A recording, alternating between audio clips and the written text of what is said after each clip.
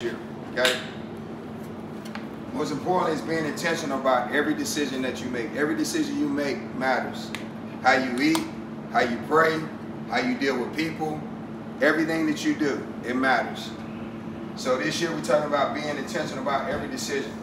First and foremost, that requires that you be reflective over your life. What does that mean? That means that you are taking time to think about how you're doing life. Does that make sense? Because what most people do, we get in what they call the rat race, and all we do is what? We just go and go and go, and then we habitually do the same thing every day, expecting a different what? Result. It doesn't work that way until you take a time out and you reflect on, really, where am I at? When life gets tough, take a what? Give yourself some grace to take a time out. That's your reset, right? Making sure that you give yourself a reset. That gives you time to refocus, rededicate your life, recommit, and most importantly, be accountable to yourself first and to those around you. I talked about it this morning. If he has one standard, you got another. She has another standard, he has another, you have another. It doesn't work. It doesn't work. Because what happens is you have one standard, that person has a lower standard, and you're like, hey, we're working together as a team. We're never going to achieve. You might achieve what you want in life, but you're not going to help that person achieve what they want. Because you haven't come alongside them to help them what? Lift them up and get them out of where they are. Make sense? That means you got to care about the people around you. Next thing is you got to be willing to what? Learn. Be curious. Ask questions. Don't be afraid. You can't wait till the workout starts and then be like, hey coach, what I got? It's kind of like going on the field. Game's already started. Time's already started ticking. Like, what am I supposed to do? It's too what? It's too late. Game's in. Right? And the other part of that is communicating. Part of the issue that we had tonight, you got so tough, you start focusing only on who? Right. Everybody does it. And you lose sight of what's actually happening around you. There's moments that you could be impacting someone else's life, but you're so focused on because you're tired, you're frustrated.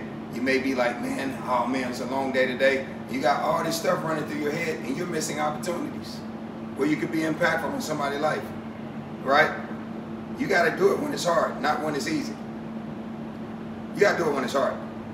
All the great ones figure out how to do it. They all do. They understand how to communicate. They know how to lock in. They know how to pull people up out of their stuff and be like, hey, you got this. Let's go. Come on. Keep digging. That's why you hear my voice. Come on. I'll be like, hey, come on. You got it. You got it. You got it. Right? You got to be adaptable. We don't always have all the answers. Right? Halftime adjustment, they call it in sports. What we're doing is not what? It's not working. You got to look at your life. What I'm doing is not working. You need to change it. You need to adapt, look at it, fix it, change it, and adapt quickly so you can create the success you want. Make sense? Be adaptable. Don't keep doing the same thing over expecting a different result. You got to be coachable. Right? Coaches get on you. I've had a lot of great ones, man. I've been blessed to have a lot of great ones. Right? All of them taught me something. You got to be coachable. You got to be a person that can take correction. Everything's not going to be like, oh yeah, great job. Sometimes it's like, hey, you got to fix that. That's not good enough. Dig deeper, right? When it hurts. Be passionate. Life is about passion. You can't redo time, man. You can't get time back.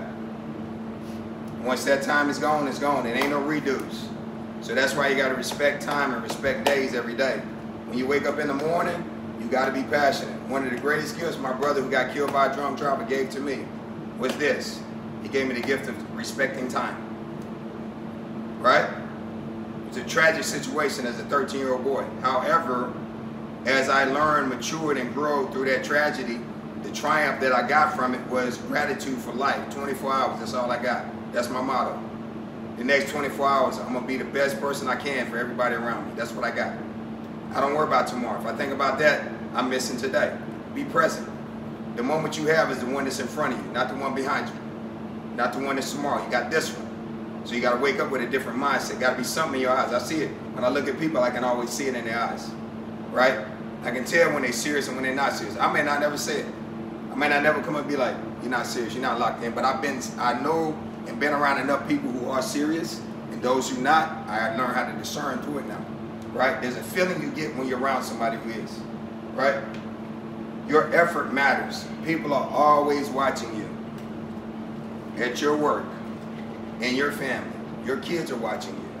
Your family's watching you. People are watching you. And you need to live your life like that.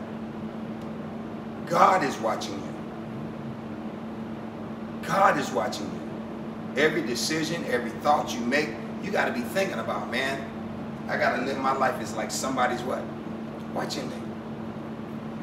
Yeah, somebody's watching you. And you got to be accountable to that. You got to be responsible for that. Lastly, you can't make excuses. You can't come in this building. I'm not going to give you an excuse. If Mama Rose can roll her butt in here on Tuesdays and Thursdays and get up on that walker and do, you looking at me talking about my knee hurt? Bro, you better get up out of here. You ain't paralyzed. I ain't trying to hear it because my perspective is different than yours because of who I engage and interact with. Your perspective changes based on your interaction with people, how you engage people. So if I got a lot of experience engaging multiple, very different people, right? My perspective is always going to be different. Whereas if you haven't experienced that, then you're going to be like, well, my knee is... I know, because you haven't sat with Mama Rose and had to pick her up, right? And have to support her. You don't know what that feels like, right? All you focus on is you. You got the ability to move your what? Your legs and your arms. She doesn't. You do. But now I've had to walk with her for the last 6.5 years, picking her up, helping her get up and do something. She don't ever make it did she ever complain? Nope. Nope. No complaints. No excuses. Be willing to lead. You got to get out front. Most scariest place you can be is out front, right? When I'm training these kids, I'll be like, hey, get your butt in here. And they be like, who you want? You get up front. Be the first one. You're not the last one. Be the first one to work. Be the last one to leave. You got to be like that. Execution, excellence, everything you do. You're doing it because you're trying to honor God. And you're trying to set example for people around you who are lazy. That's just brass tacks. There's lazy people in the world. I'm not saying people are lazy, but there are lazy people in the world. And they need people who are not lazy to show them how not to be that way. So that they can see you and be like, hey, I'm not judging you, but hey, this is how you do it. This is how you take the next step. And then you start doing it and people start, why do you come in early? This is the reason why I come on. And now you have some serious dialogue as to how you got to where you got. Make sense? How people do life without faith, I have no idea. I tried it. I tried it, trust me. I was running with the devil. Man, me and him, we were best friends. But man, let me tell you something. When I found Jesus, whole life changed. Everything changed. I don't know what your faith is. I don't know where you're lying, where you're at. That's on you. However, I know when I met Christ, and he met me in my lowest of lows. But man, I've had some highest of highs walking. And the most thing that I get through my faith is perspective. Grace, mercy, forgiveness, ability to see things differently, ability to kind of look to people and pull them out of stuff, right? Ability to speak life into people. Make sense? Take those life experiences that I thought was like really, really bad, and God turns those around. He used them for a testimony. And now I can take all that stuff that I thought that it was bad, and I can use it as experimental, as experience and wisdom to share with other people. Now I can help them overcome the struggles that they have by being vulnerable, which is a hard word, right? Being vulnerable. You mean, yeah, tell your story because your story has value, has tremendous value. The enemy wants you to keep it a secret and not share it and not whatever, because what he wants you to make people think is that you're perfect. And we're imperfect, serving a perfect God. And God say you overcome by the word of your testimony. The more you share it, the more it helps people have hope to be like, man, like, I thought I was the only one, and I'm not. I'm so glad you shared it with me, because now I know, like, I got a chance. And that's what it's all about. Make sense? That's why faith is so important. And guess this other thing. Whatever it is you are willing to believe God for is what you will manifest. Whatever your belief system is, which is tied to your core values, right? Right? It's tied to the core values, the things that you really, really believe in. Things you know, like, man, you're not going to talk me off the fence that God can't perform miracles because I've seen him do it before. You're not going to talk me off the fence that God can save and redeem people because he redeemed me. And I was crazy. Right? You're not going to talk me off the fence to trust God for things that are bigger that I never dreamed possible. Right? Because I played in the NFL. Never thought it was possible or potentially in my mind for a little bit.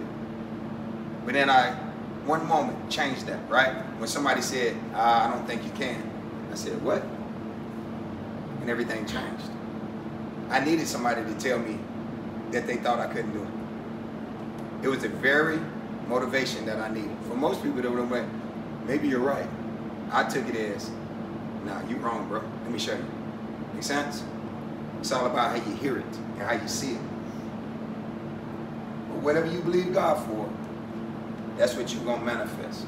Habakkuk 2:2 says this, write the vision, make it plain so the ones that sees it will chase after it. Though it tarry, wait for surely if God spoke it, it will come to what? Pass. If you have faith enough to write something down and believe God for it, and if you put it in your heart, it will manifest. It may not be in your timing, but it will what? It will manifest. Make sense? Got it? That's all we got tonight. Seek God first before anything what? Yep. There's a whole lot of stuff you can chase in this world. People, places, things. But the first thing you got to chase is God. You chase him, everything else will take care of itself. Make sense? Great job tonight. Strong together on 3.